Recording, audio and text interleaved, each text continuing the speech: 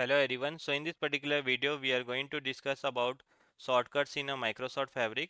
It is a very interesting feature which is available in a Microsoft Fabric, and that is going to make your life very easy.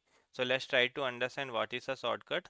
A shortcut in a Microsoft Fabric is a virtual pointer that allows you to reference a data that is stored into a different location without copying or moving the data. So what is a shortcut?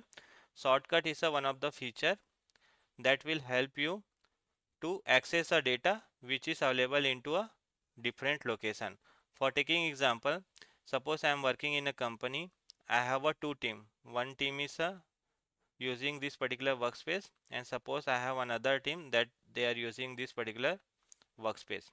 Now whenever they are working into a different team, right, definitely they are going to work on the different kind of the files. They are going to create a different kind of the tables, right?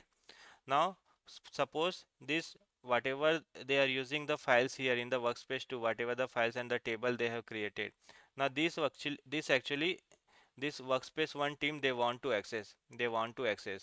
Now in previous case, what actually we were doing, in this case we had to copy a data into a workspace one, right? Instead of doing that, what actually we can do, we can create a shortcut.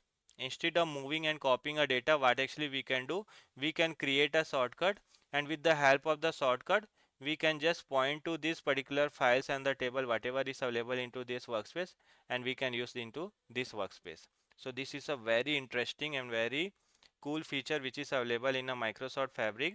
Instead of copying and moving the data from one location to another location, what actually we can do, with the help of the shortcut we can just point to that particular location and we can use that particular file.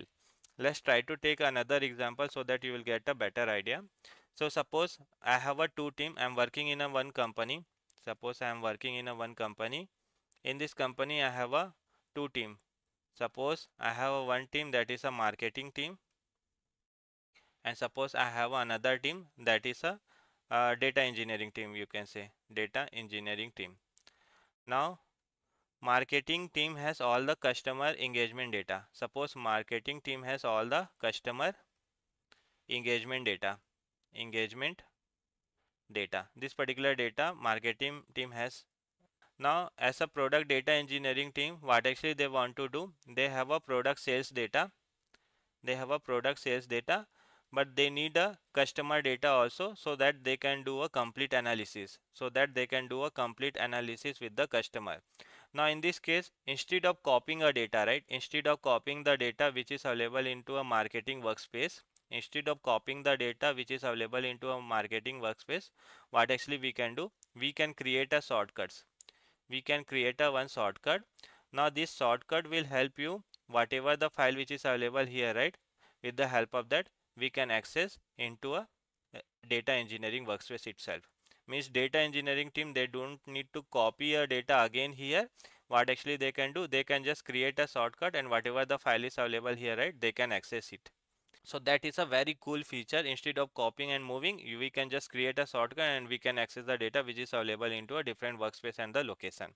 So I hope you got the idea what is a shortcut. Now let's understand why shortcuts are very useful.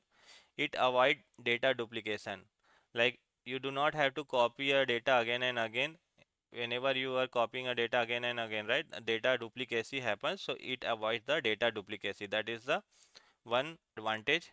Now the second thing is like it maintain a single source of truth.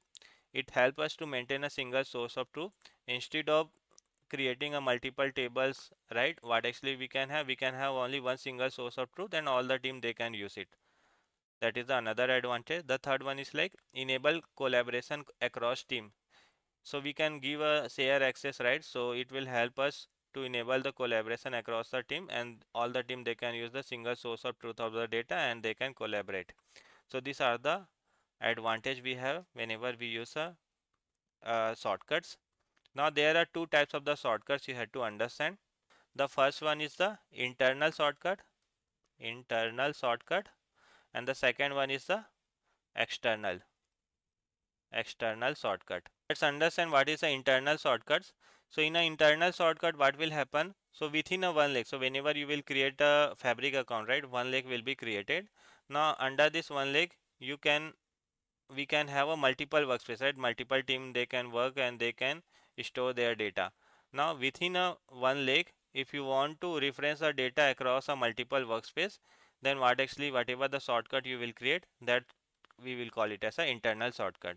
Now coming to the external shortcut, suppose your data is available outside of your one lake.